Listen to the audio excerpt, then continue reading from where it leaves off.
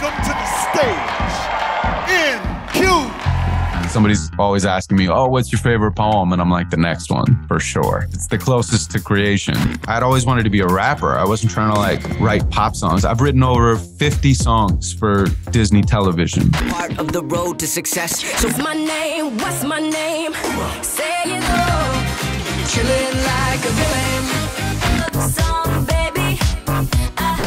But, you know, I didn't want to write for Disney musicals at all. And a lot of the people that I came up with who were so talented had a hard time transitioning into monetizing the art form. There's always compromises that you have to make in life. And if you are not willing to compromise, you can't be in relationship with the world.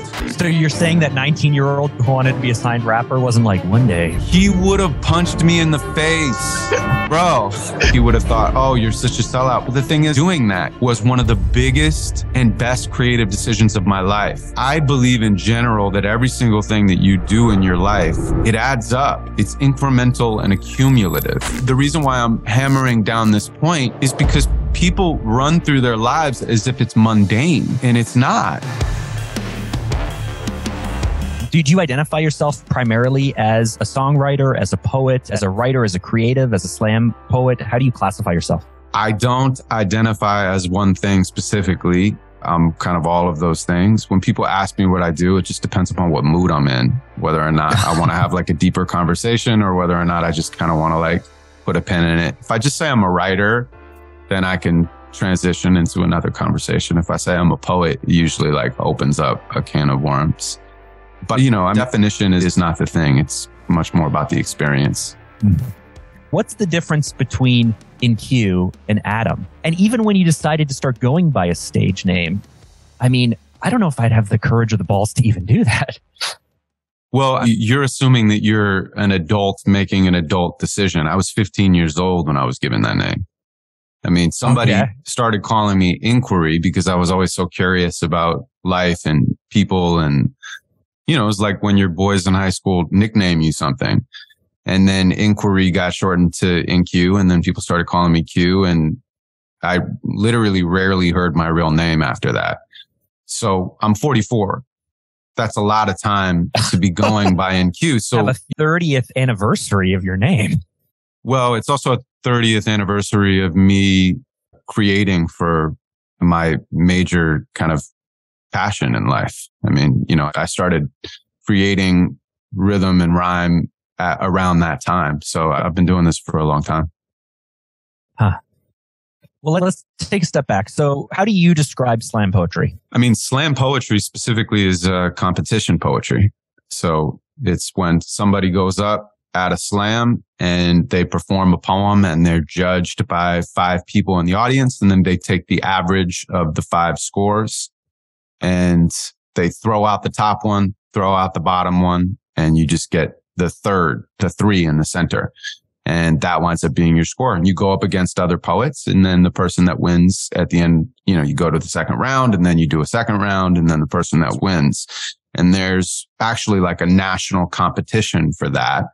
And people wind up doing it as individuals and they wind up doing it as groups of people, like teams of 4 that wind up representing their cities. So there's these regional competitions in cities, and then people go to the national championship and they wind up going up against all of the other cities. And it's an incredible experience. So that's what slam competition actually is.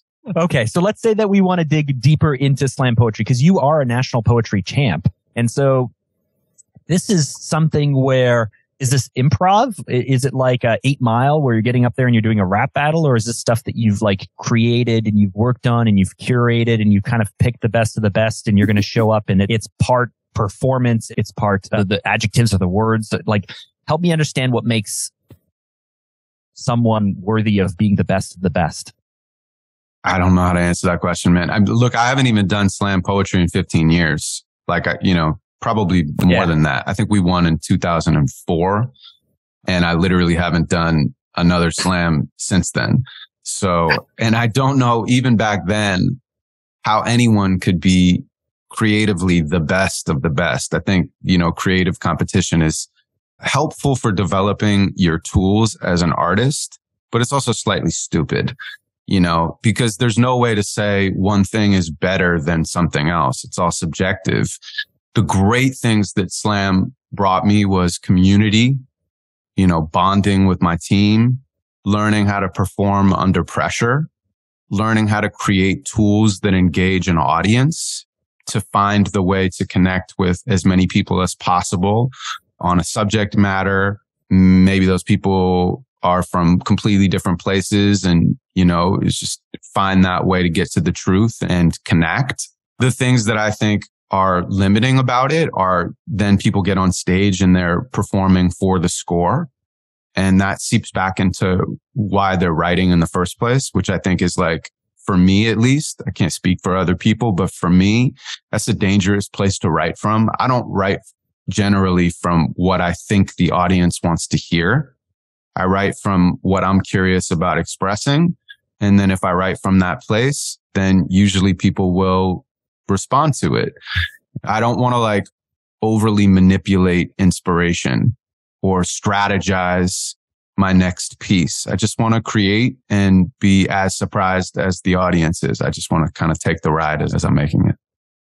That's interesting because I had Robert McKee on. He is a creator of the book Story. He wrote the book Story, and he's been really big in Hollywood and helping people structure stories. My mother is a poet and a writer. And when I mentioned I was going to have Robert on, she's like, oh, cool. Yeah, he comes from a school of thought that a lot of people love where everything is structured.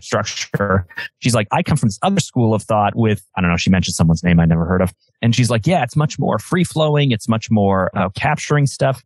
And so when you said that you don't write for the score, you don't write necessarily for the structure of the audience or trying to win, but to surprise yourself, are you in a creative state where you're actually surprising yourself with what you're doing and what you're uncovering and what you're creating?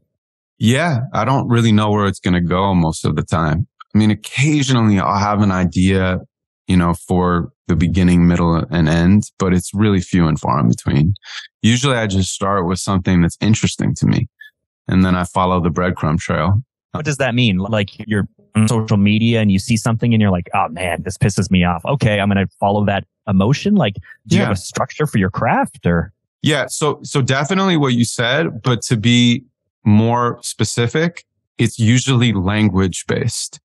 So it's like, I trained myself to pay attention to when I'm moved or when I'm pissed off or when I'm inspired by something in life. And if it stands out to me, I will write it down. But it's usually more of either a conceptual thing that stands out or a language-based thing. Like I say a sentence in a conversation that felt very channeled or inspired. Channeled is a little bit foo-foo, but inspired, I was in the flow. And it came out in a unique way that set off that alarm inside of me. And then I'll write it down. And then if I start the poem from that place, later the poem will almost start to write itself if I give it enough time and space.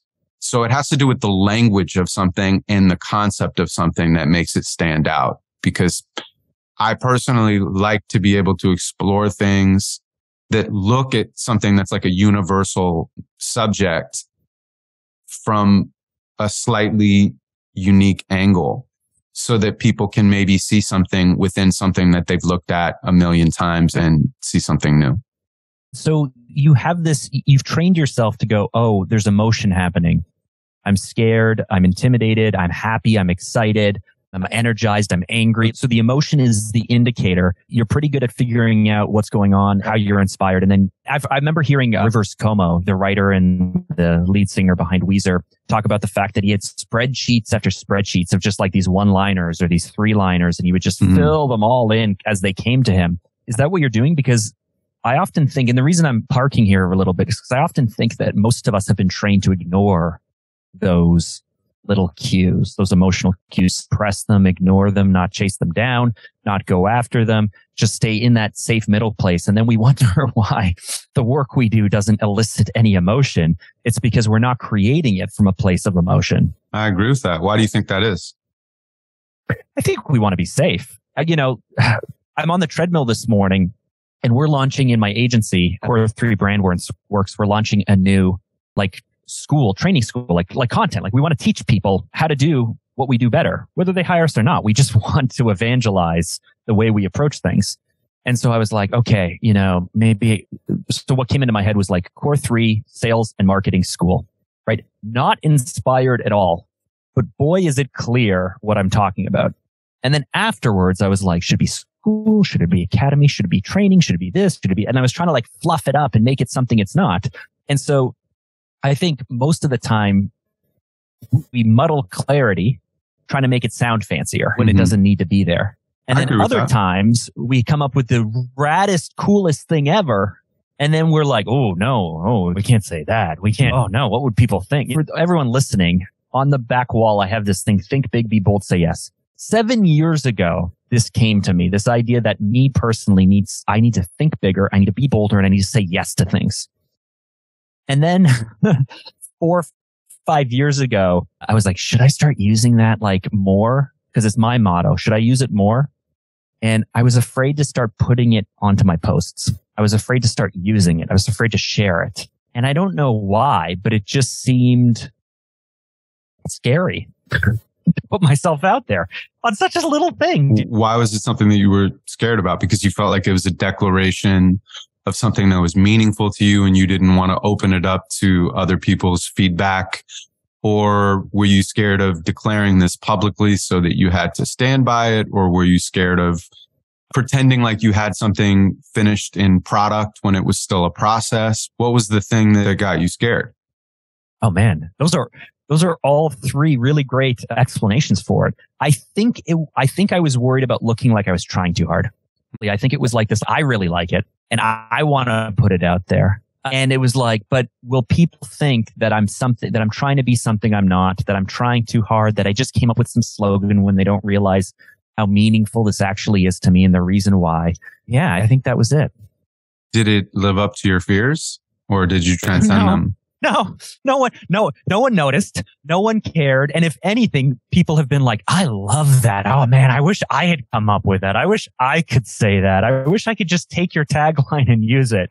And so the reason it was stupid how much time I wasted and how much energy I wasted on this thing that no one cared about. And only the people who connected with it actually came out with like that. You know what? That actually like it stuck to me. And that was what I realized is like everybody is putting out so much stuff, good, bad, whatever. They're putting out so much stuff, but you don't really have to worry about the people where when you put something out, it bounces off them. You only have to worry about the people who, when you put stuff out, it hits them in a way that you didn't intend it to, either positively or negatively, but at least it's something, right? Like at least you're putting something out and it's not just bouncing off them. You're getting some kind of reaction. Yeah. I mean, look, think big, be bold, say yes. That's not that much of a declaration, man. No, that's not what I was thinking. I was thinking that you were actually like doing the thing that you were saying by putting it out into the world because there was some trepidation about putting it out in the first place. So it became an example of the declaration. Like saying the declaration publicly became the example of manifesting the declaration in the world, which is interesting. It's just an interesting thing. I find that a lot in the poetry workshops that I do. When people write something about being seen or about being brave and courageous in their lives, taking chances, being vulnerable from a place of strength, and then they get up and they share their poem, they are doing the thing that they are talking about. They are actualizing it. And in doing that, there's a bit of release. It tells the world that you mean what you're saying because you're actually doing it. So there's something interesting about that for you, I'm sure. And then the second thing I was going to say is, in my life, I don't ask for people's advice unless I respect that area of their life. There's different buckets in life. There's health, there's finance, there's whether or not somebody's like living their passion, there's romance, there's friendship. All of these are like different categories, different buckets. And I don't ask somebody for financial advice unless they're successful financially. I don't ask somebody for like romantic advice about like interpersonal relationships unless they have a successful relationship. Not perfect, but successful. And what I've realized recently is that like, it's strange, but I don't often like separate asking for advice from like feedback or opinions. So it's like, I know for advice that I'm only going to go to these certain people. You know, I'm not going to go to somebody who really has a bad relationship with their own health. If I want health advice, I'll go to my friend Doug, who's like, has amazing health. Doug Evans, amazing guy. But for feedback, I tend to take everybody's feedback, you know, and online, you think about like that. You don't want to look stupid. You don't want somebody to look at you and be like, oh, this person is blah, blah, blah, blah, blah, and give you that negative reflection to something that you're just trying to put out into the world, you know, and make some sort of a positive ripple. But the thing is, you have no idea who that person is or where that person is coming from often, or what their version of this is in their own life. So like a lot of times people's feedback, you know, is coming from their own projection, but we take it on as if it holds weight. And it's like, I've just realized that people's opinions, I have to put in the same places when I'm asking somebody for advice, because otherwise I'm doing a disservice to myself and that thing that I'm, you know, exploring. Did you just figure this out in a second? Because you just blew my mind as well. Like, did you just connect these dots right now, or is this something? No, I've been thinking about it in the last week. Actually, it's something that I've been like deeply considering, because I also have a thing, you know, like, look, everybody is slightly busy with how they're perceived. Everybody is. And most of the time, to your great point, people don't care at all. They're thinking about themselves. And even when they respond to something, they're responding from the lens of whatever's going on with them. But it's still hard to like take that in. You know, this isn't like an independent, unique thought, but we're all from this hunter-gatherer communities, and there's like 100 people that we were used to being in relationship with. And now I can put something out and it has millions of views. Millions of people are looking at something that I've put out into the world and having some sort of a reaction, and they have a voice. They can say what they think about it. You know, I've had death threats before for political things or social things I've put out. And it's like very interesting to be able to garner that reaction. I don't think human beings are necessarily like physiologically set up to have that much stimulus, information in reaction based on stuff that they put out. And so I think it's just an important distinction to make. And it's something that I've been considering in my own life for not only my interpersonal relationships, but for how I kind of interact with my social media. You just helped me so much, because I place a lot of weight in the people I turn to ask for advice, just like you. I think I could probably do that better, but I also am very careful to consider what I listen to and what I watch, because I've noticed that I am like a chameleon. Maybe it's my excitement, maybe it's ADHD, who knows what it is. But if I'm listening to someone who's talking about business being built a creative way, I'm like all in on that. And then I'm reading, you know, JD Rockefeller's biography, and he built a business a totally different way. And I'm like, this is how it has to be now. And then I'm watching a certain TV show. You know, one of my favorite shows is Schitt's Creek.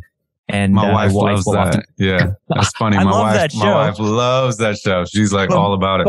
My wife will catch me because she'll say, Mark, you're talking like Moira, right? Because I'll come in and I'll be like, hello, children. Where are we off to now? And she's like, stop that. Like, if I watch Arrested Development, I start like, whatever I'm immersed in, I just absorb it. And so I have to be really careful for advice. I have to be really careful for what I listen to and watch, because otherwise it'll just take me off on some kind of weird path. But I've never held criticism or feedback or comments.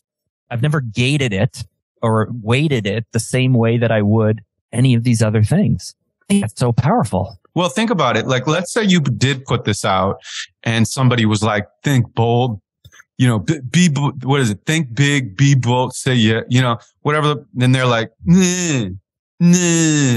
You know what I mean? To be honest, I would probably go to their profile and be like, who the fuck are you? What do I care? Well, you could, or you could not. because it doesn't have to be overly judgmental. It's not like, it's not like I would think, I don't want to talk to my friend because they're not healthy about my health. It's not like a negative thing. It's more just like, I want to talk to somebody who's more successful in this area of life than I am, because it's like a positive, optimistic, inspiring choice. And the thing about like this is a lot of the people that are like, nah, you don't have to find out, but you don't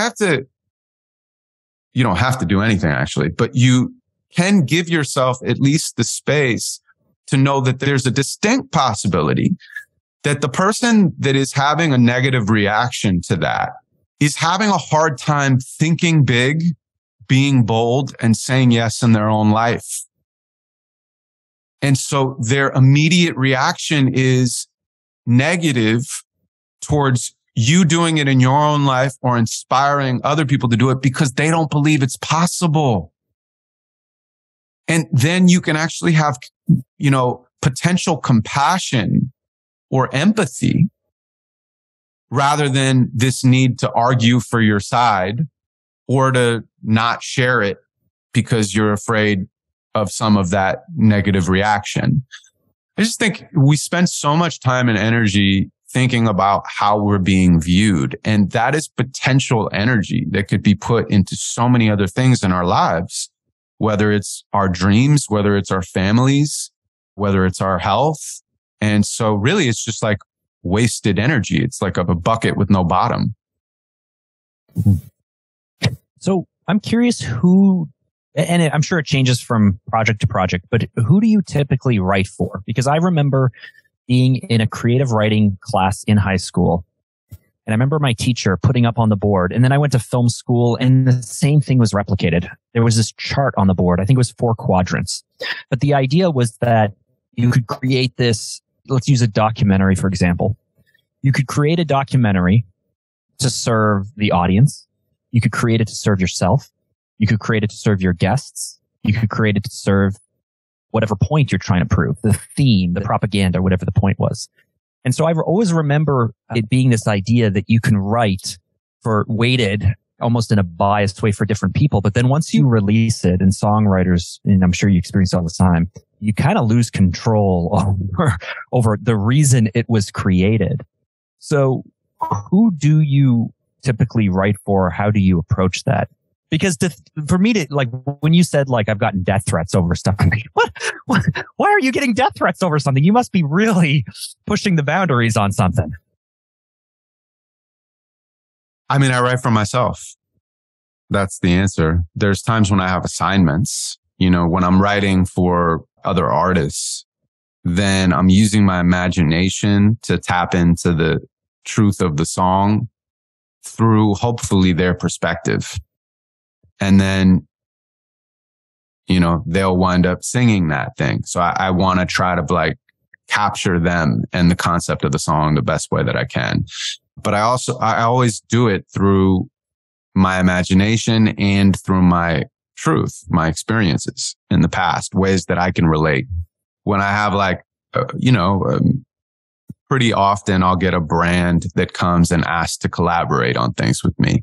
And if I'm aligned with them, I am happy to create these almost like poetic brand pieces, that will push whatever their messaging is at that time. But mostly the messaging is things that I agree with.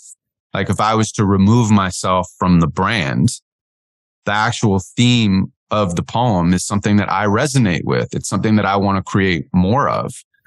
So then it's like one of these things where I sit down and I'm writing something in partnership, but I still do it through my own lens. And I try to use my imagination and my truth. But other than that, man, I'm just making stuff for myself. I mean, everything that was in my Amazon special, I just made for myself. Everything that's in my book, Inquire Within, I made for myself. Everything that's in the viral videos that I've come out with, I never thought, oh, this is a social issue that's hot button and I want to create something for it and then put it out because I know it will go viral. I have something that's 40 million views and it's about gun violence in America and around the world, I didn't make that because I was trying to tap into the zeitgeist of, what people were thinking about socially so that I could get attention. I made the piece for myself.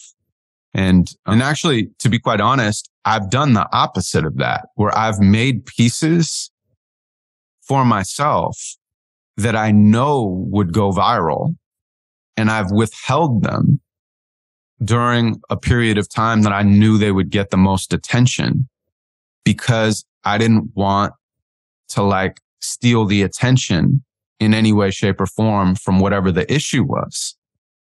So, I mean, think about that. That's kind of like a weird way to approach art. Trend jacking. Yeah, no, exactly.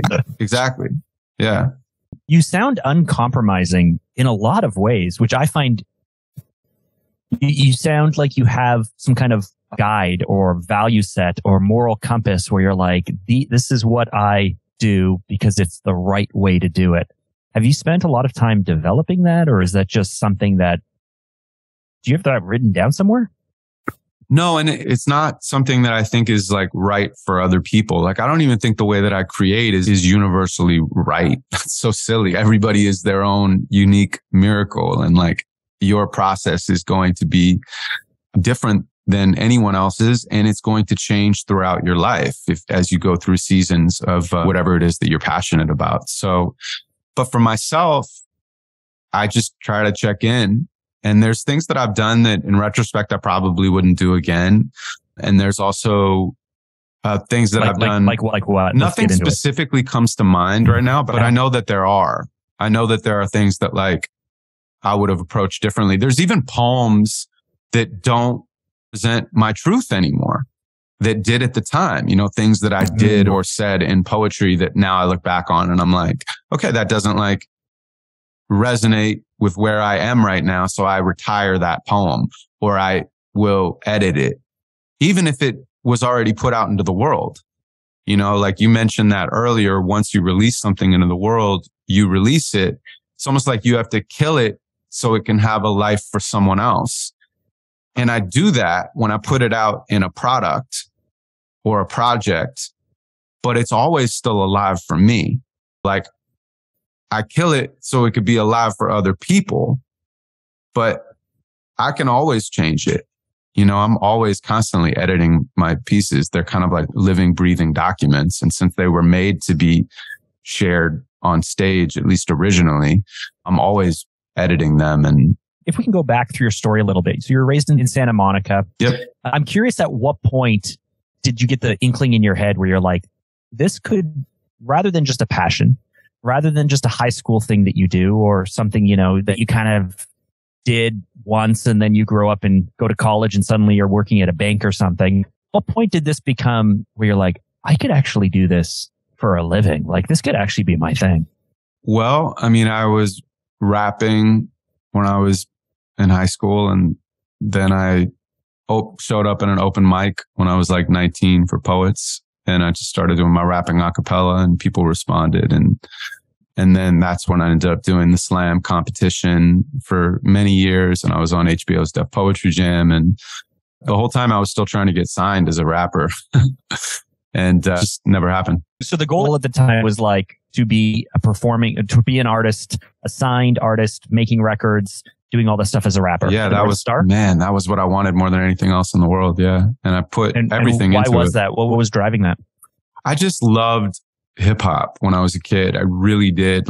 There was a freedom in it. And, my father was not around at all. My mom's a school teacher. We had kind of a lot of complicated issues between us. Growing up, I had a lot of unresolved stuff and couldn't really quite figure out who or where I was in the world in many ways. And for whatever reason, I just felt really empowered by the freedom and creativity of hip hop. And I loved listening to it, and I loved freestyling, and I eventually loved battling. And was there a scene at the time? Because so I'm 40, you're 44, you're born in 79, I guess, or 80. 78. 78. Okay. So this would put us at 96, 90, 95, 96? Graduated 96. Yeah. So I got into high school in 92. There's the Beastie Boys, but it's not like there was a lot of white rappers, were there? Yeah, but in my area, which was like a very diverse area, everybody was kind of into hip hop. It's funny. My wife and I went to a wedding of like one of my high school friends, like a couple of years back or something like that. And she knows all of my friends over the years that we've been together, but she never saw like my high school group in one place. And she was just laughing. She was like, wow, you really are also a product of your environment. Like you're a very unique person, but you very much came out of that time and that era. And it was great, man. I have a lot of appreciation for how I grew up. I can get along with anybody. I'm comfortable with almost anybody, because I was raised with a lot of different types of people. And, most in my life I've ever learned is from people that were different from me. So I'm kind of like a weird hodgepodge of a lot of different things. And I like it that way. So your mom was a school teacher. Your dad was in the picture. Did you guys have money or were things stable? No, he did not help out. So, but my mom was very frugal. She's from Brooklyn, Flatbush, and like in the 50s and, was very good at saving money. I never wanted for anything.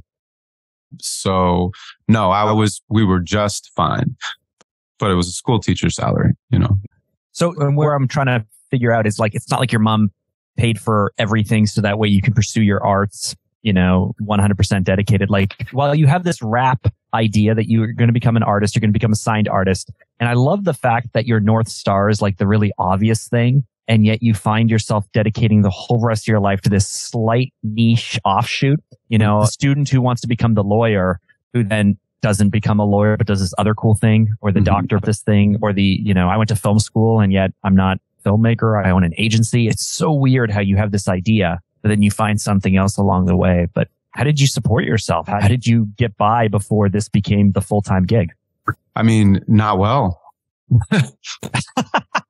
So there's truth to like the cooler your job is, the less security, the more competition and the less money you're going to make. The more boring your job is, the more security you have, the more money you're going to make, the less competition there is. I think I've seen a chart somewhere. I don't know about the competition part or the money part, because I think there can be different combinations of those things, right? But I will say that in terms of like the security part, definitely. I mean, you can do something that you're not passionate about that gives you financial security, or you can chase your dreams. And even if you're doing really well financially, you never really have that security, because in the back of your mind, you're the person that has to hunt and cook and prepare for the next day. You're doing all of it, and that's okay. I mean, look, like I said, 44, right? So I've never really been in anybody else's system my whole entire life. Like I've never been on someone else's time like that. I've had jobs. I had a bunch of jobs, but I never had a career where I had to like join someone else's culture. Other than that, I've been an independent contractor. And being broke when you're in your 20s and you're performing all the time, and, that's not so bad. But you hit like 30, man, and you're looking to buy gas with like change in your couch, and like, no, that's not fun, man. So I found a way to transition. It's interesting because in general, like I think people would look at a poet and they would think, oh, they're struggling. And a lot of the people that I came up with who were so talented had a hard time transitioning into monetizing the art form. But I just kind of kept at it, and eventually I did. And I literally couldn't be happier with my career and what I do from a day-to-day basis.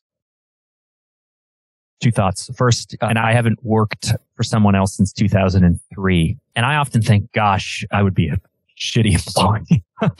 So the fact that you've never really worked for someone else, gosh, you got to be good at what you're doing now. And at the same time, you're probably really not for the system. But the other thing is to go from, 30s, struggling, paying for gas with change, to figuring out how to monetize that. How did you do that bridge? And at any point, did it feel like you were selling out? Or is there still the same amount of excitement for doing something that you know you'll be well compensated for as something that you're just doing for free? Look, there's always compromises that you have to make in life. And if you are not willing to compromise, you can't be in relationship with the world. You can go live on a mountaintop. You can go live in the forest. But if you want to be in the world, you have to compromise. There's a difference, though, between compromise and sacrifice. And only you will know what is a sacrifice. This is in like primary relationships. It's in business. It's in every area of your life. Friendships. You know, there are things that are non-negotiable for me in primary relationships. I'll give you an example. Trust. Non-negotiable for me, bro. Like I am one of these people, how I was raised because of the things that I went through. Trust is the number one thing. For other people, trust is not even that big of a deal. You know, some relationships, they go outside of the relationship. They play. There's all sorts of things that people are okay with that I'm not okay with. And there are all sorts of things that are like vice versa. Right? So you just have to know for yourself, what is the difference between a compromise and a sacrifice? When I first got into songwriting, I felt like this was a compromise for me. And I thought at that time, a compromise might be a sacrifice. I didn't really know how to separate them. I wasn't like listening to pop music at the time. I'd always wanted to be a rapper. I wasn't trying to like write pop songs. I've written over 50 songs for Disney television. We got nominated for an Emmy in the end of last year for one of the songs that I wrote. I didn't want to write for Disney musicals on television. So you're saying that 19-year-old who wanted to be a signed rapper wasn't like, one day I'm going to write for Disney? He would have punched me in the face. Bro. He would have called you out, would he? Yes. He would have thought, oh, you're such a sellout. But the thing is like, doing that, you have to understand, was one of the biggest and best creative decisions of my life. Not only financially, I had to use different tools to create. And by using different tools, I developed different skills. And by developing different skills, when I went back to writing for myself, I had different ways to express, different tools to, share my art with the world. And so it turned out to be one of the best things that ever happened. And then that financial security that I got ended up being the foundation that allowed me to get back into poetry very consciously. I think a lot of people, because poetry doesn't have a specific monetization, a specific machine behind it as a creative genre, they wind up using their skills in poetry to get into another area that they can monetize, and then they stay there. And I was able to do that into this other area. And then I was able to simultaneously start to build back into poetry because it was something that I was really passionate about. Can I run something by you? I'd love to get your thoughts on this because I feel like you've lived it and you just even shared a bit about that. So I love reading biographies. And I've noticed, for example, Phil Collins read his memoir last summer. And when he was a boy, all he wanted to do was be a drummer. Mm-hmm. Just wanted to be in a band and be a drummer. And he wanted to drum, and he got so obsessed with it. And then eventually he got into Peter Gabriel's band and Genesis, and he was the drummer. And then Peter Gabriel leaves and no one can sing. So they force him to become the front of the group. And then he does a solo thing and he blows up and he's like the biggest selling artist of the 80s and early 90s. Massive. But all he wanted to do was be a drummer. But he wouldn't have been able to do any of those other things if he hadn't been a drummer. Or, I'm reading Schwarzenegger's biography right now, his memoir, Total Recall. I'm listening to it from, I think it was written in the late 80s or early 90s. And he's talking in the 60s and 70s bodybuilding and how it wasn't a thing. It wasn't a sport. Everyone looked down on it. Nobody knew about it. Nobody knew who he was. It was the smallest world. But he really wanted to go to America. He really wanted to be an entrepreneur. He really wanted to be in the movies. And so it's not that bodybuilding was this tool. He just knew that like being world class at something that he loved would be the thing that took him to where he wanted to go. Yeah. And so, he wouldn't have gotten any of the opportunities if he hadn't gone all in on this one thing. I'm curious if we could find case study after case study, story after story, where people develop one really weird niche kind of skill. And then that is the thing that opens up all these other opportunities. And if that is the case, I wonder if too many of us are ignoring how important it is to develop that one niche skill that you go all in on. Yeah, look, I think that there's something really interesting and valuable about, that concept that you're bringing up. It makes me go in a bunch of different directions in my mind because, like, I believe in general that every single thing that you do in your life, it adds up. It's incremental and accumulative. Like, people don't realize that every single day that they're living, what they're doing, what they spend their time and their love on becomes their life. And there is no failure within that, because anything that you're doing, it informs who you are when you show up in the next moment. There's nothing that you and I could have done differently that's significant in our lives that would lead us to this moment. If we had done anything significantly different, we wouldn't be sitting here. And even if we were sitting here, we would not be the same people. So once you realize that, you don't look back on your life and think, I have all of these regrets, or I wish I had done things differently. You just take responsibility for it. And you acknowledge that those are the things that got me here, but the things that I'm doing now are going to get me there. And you have to be honest with yourself about where you want to be, because where you want to be will happen based on what you're doing with your time right now. Like, look, we're having this conversation. It might resonate with people. It might not resonate with people. They might be like, who's this hip hop guy from Santa Monica? I don't care. It's a poetry. I'm not interested in that. Fine. Totally understand. But I'm just talking about my experience talking to you. I don't need this to be anything, right? I'm just experiencing it in real time. I'm like kind of batting around ideas with you. I'm getting to know you. Like, it's interesting to me. I've never met you, and we live in different countries, and we're both pursuing our passions. But this conversation is now a part of the fabric of my life. Even if I never remember it again, or we talk 5 more times, or we meet up in person, none of those things matter. It is the fabric of my life now. And the skill of this conversation, the experience of this conversation settles in, and it becomes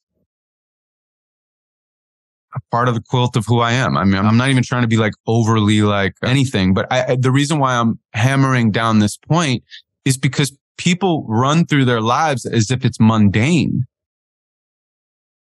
And it's not. You're creating who you are in every moment. Your body is literally regenerating.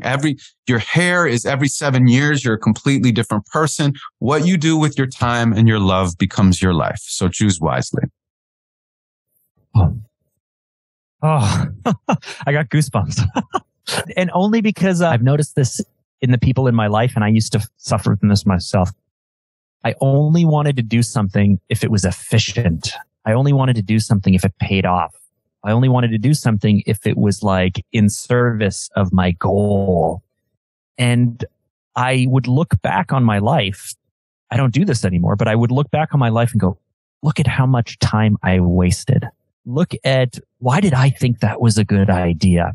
I spent years doing that. Oh gosh. And I would like beat myself up for it, only until a few years later, I was like, oh, the fact that I used to sit in traffic a lot. I used to drive like 20,000 miles a year to meetings, and I would sit in traffic all the time, and I would listen to podcasts or talk radio.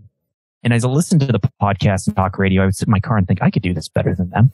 And I thought, so much time wasted. And then now 7 or 8 years later that I've been podcasting, I think back on those moments and I go, I could do talk radio better than them, I think. But maybe all of those, hours and hours of listening to all this stuff and questioning it and absorbing it, maybe it wasn't wasted. Maybe the business I tried. You wouldn't be as good as this had you not even listened to the things that you liked, the things that you didn't like. Even if you were wasting time, in quotation marks, which I don't even, subscribe to that or believe in it. But let's say you were wasting time anyway, or you weren't doing anything, but it made you realize ultimately that you want to be doing something. Yes. Because you had the opposite experience or comparison point is not wasted time. Right. Right, so but, it's just, so I used to beat myself up. And even some people in my life, they go like, well, I'm not going to do that because I'm not going to try this free project or volunteer or just do something on spec because if I'm not guaranteed to, I'm not going to go ahead and launch my best work because if only 100 people see it, what's the point? Like I'm going to save it for when there's 10,000 people. And I'm always like, that's just not how it works, right? Like you have to just do stuff. None of it's wasted. It will all pay off one day. And it kind of makes you whomever you're becoming. And I wish there was a way I could prove it to people. Because the thing that hurts me the most is when I see people who are unhappy and struggling. And I just know that it's not easy. It's really hard to break out of that, but it's totally possible. You can do anything you want. You just can't do it all at the same time. And it may not happen as fast as you want, and it may not happen the way you want. But you can do anything. Yeah, I agree. And by the way, when you make your dreams come true, whatever that means, like you're still you. You're still there. You still have to get up every day and decide what you're going to do with your time and your love. You're still in the journey. You're not in the destination. So it doesn't have to be these giant steps forward. It can be the simplest of steps that can allow you to get closer to the life that you envision for yourself. So don't be discouraged if you want something that's like so big. Just think of what you can do immediately to make your life slightly more inspired and energized, because you'll never have this day again. And I'm talking to myself first. So what are we going to do with it? Yeah. So you seem like a pretty fearless guy.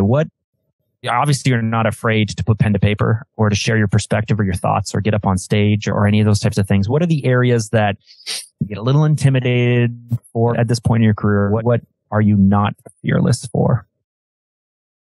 Well, look, I think I still, without like overly bragging, I have a really like successful career. I don't even think that people have any sense of all the different things that I do because I do so many weird different things. And I'm not the type of person that talks about the things that I'm doing or the things that I've done. I'm more interested in the next thing. Like somebody's always asking me, oh, what's your favorite poem? And I'm like, the next one for sure.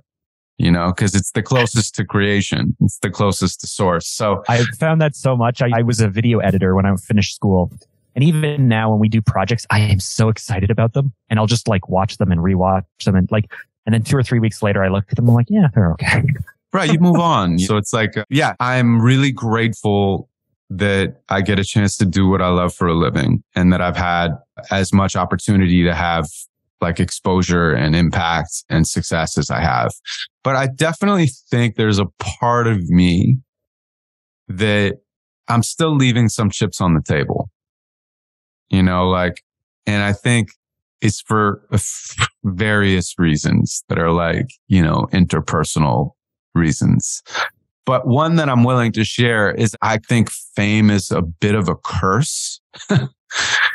And there's a part of me right now that I'm like well known in certain circles. And I've had things that have had a lot of attention around the world, but I'm not famous.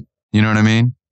People recognize me sometimes, or they say, oh, I love your work and this or that. But that's different than like actually like being famous.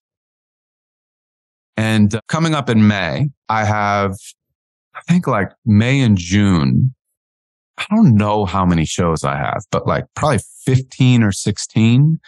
And they're all around the country and the world. I mean, I'm going to Mexico, going to Italy, going to France.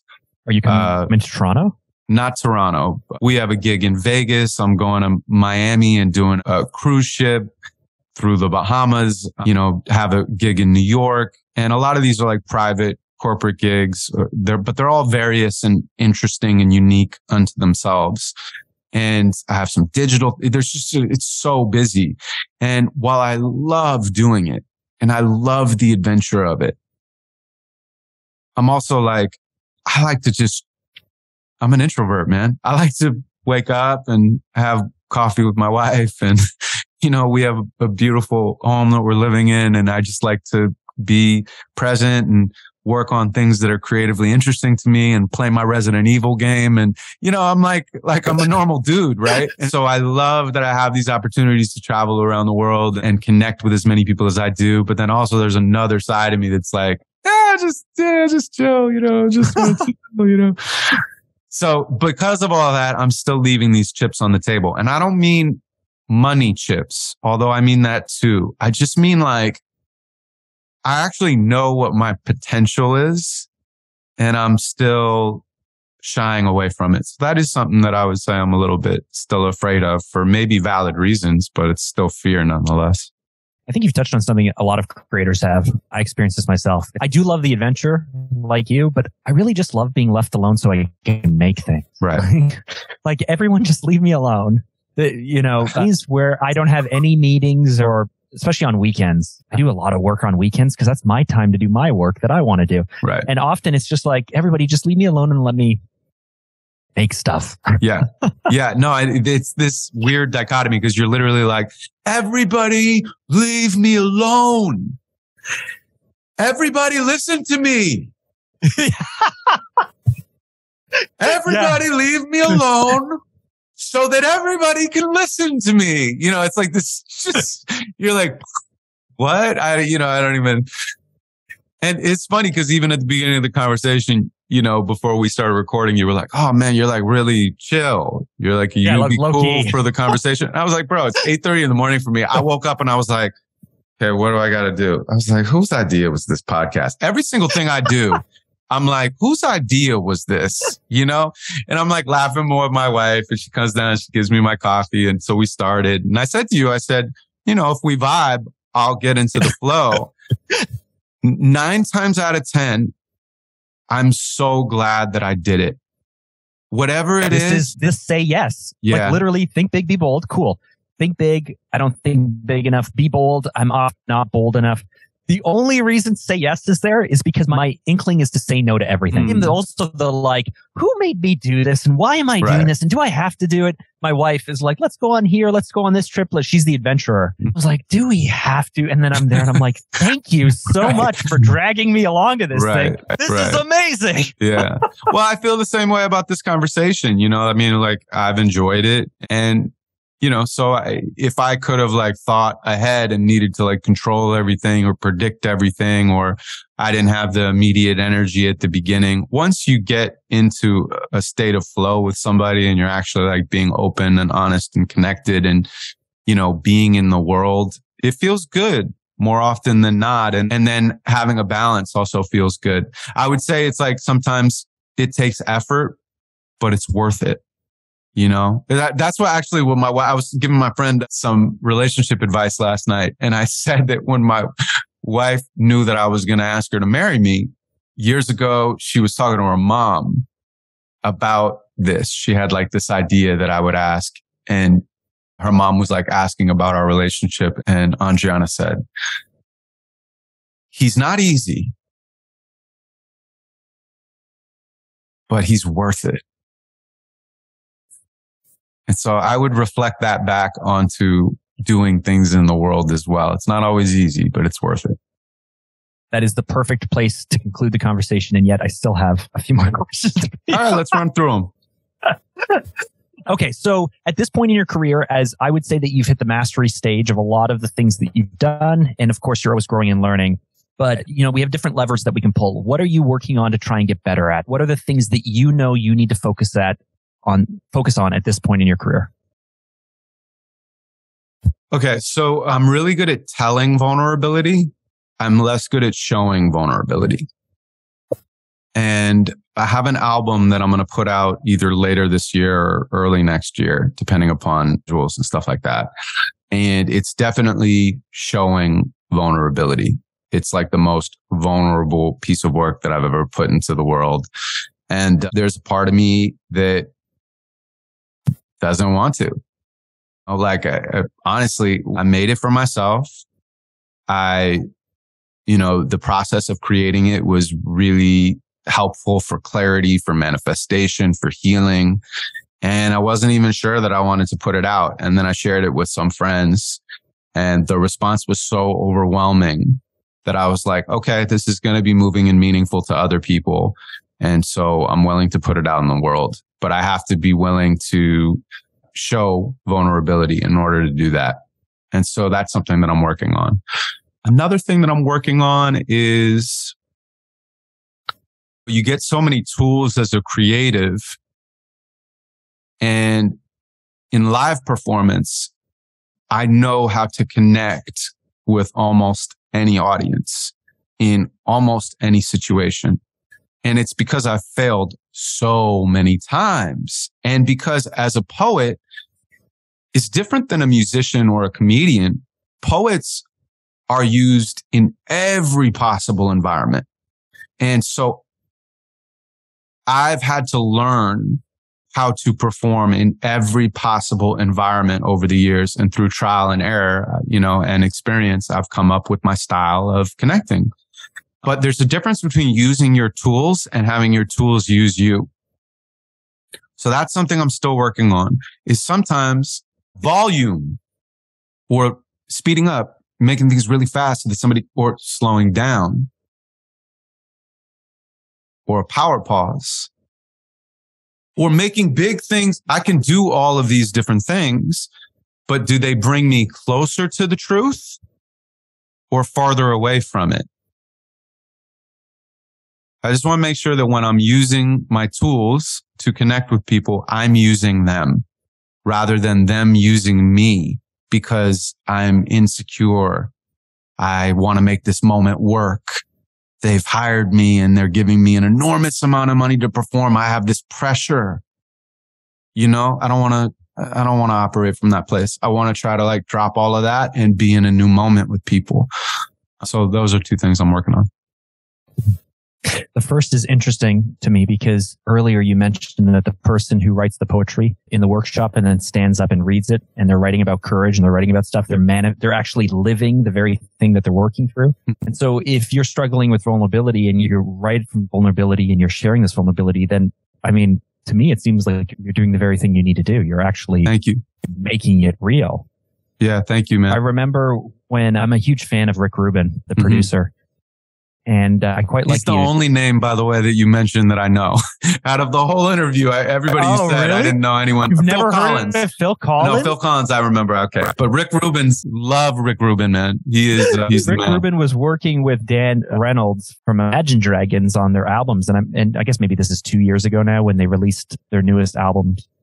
And I remember the conversation going that Imagine Dragons had always written from this very poetic state. So that way there could be the safety of speaking in illusion, of speaking in being able to separate the things they're working through by wrapping it in enough kind of illusion so that way it doesn't feel quite so personal. And Rubin just wouldn't have any of that. He just kept sending them back. He's like, listen, you guys have great demos and you have great songs and you guys are great producers, but I'm just going to keep sending you guys back until this feels real. Because if I'm going to produce this, it has to feel real. And right now it feels overly produced.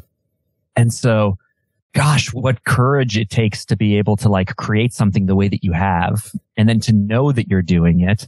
Are you is your hand going to be shaking when you hit full send, or is it you've now months later comfortable? You're it's in August and it just becomes a logistical thing.